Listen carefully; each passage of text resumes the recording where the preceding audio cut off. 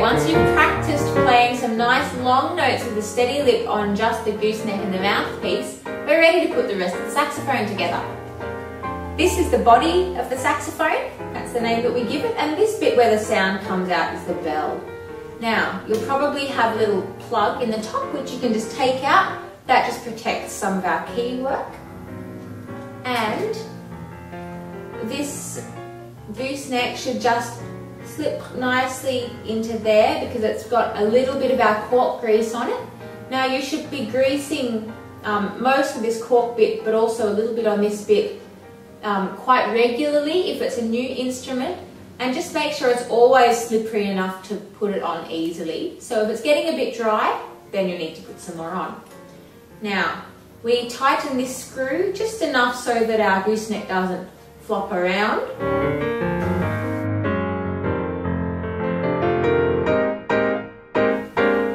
The next thing we need is a strap or a harness. It's really important that you always play with a strap and a harness. Nobody plays without one. I use a strap. Some younger players like to use a harness because they're a bit more supportive. So if you're having trouble holding it or you're finding it's really heavy, then a harness might be a good way to go. A strap is good when it's really quite supportive and quite padded as well. That will make it a bit more comfortable. I use a Neotech one because I find them comfortable because they have some wetsuit material. So just try some straps in your local music shop and see what's comfy for you.